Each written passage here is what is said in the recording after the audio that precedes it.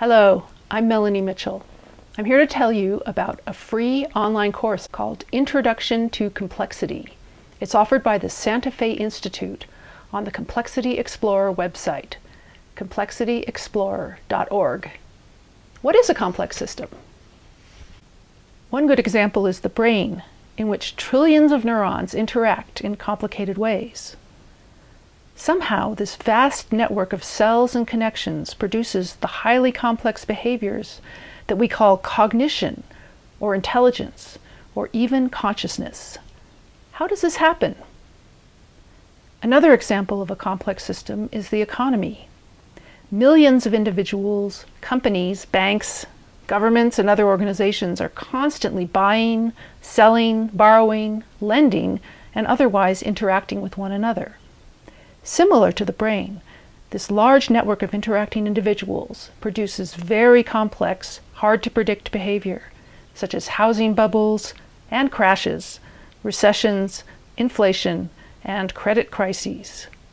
Again, how do such behaviors emerge from the relatively simple actions of individuals? Complex systems science studies systems like these. Other examples of complex systems include the genome, the immune system, social networks, and even the World Wide Web, among many other examples. Starting October 3rd, 2016, the Santa Fe Institute will offer an 11-week course called Introduction to Complexity. As its name implies, it will be an accessible introduction to this field. You don't have to have a math or science background to take this course. You just need to have an interest in the field and a willingness to participate in a hands-on approach to the subject. There are no prerequisites needed. You will learn about the tools complex systems scientists use to understand and sometimes to control these systems. Some of the topics you'll learn about are dynamics, chaos, fractals, information theory, agent-based modeling, and networks, and how these topics fit together to explain how complexity arises and persists in nature and technology.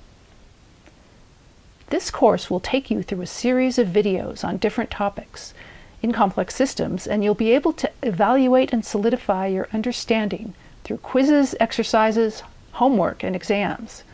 You'll also have the opportunity to network and share questions and answers with fellow students via discussion forums, social media, and local meetups. You can go through this course at your own pace.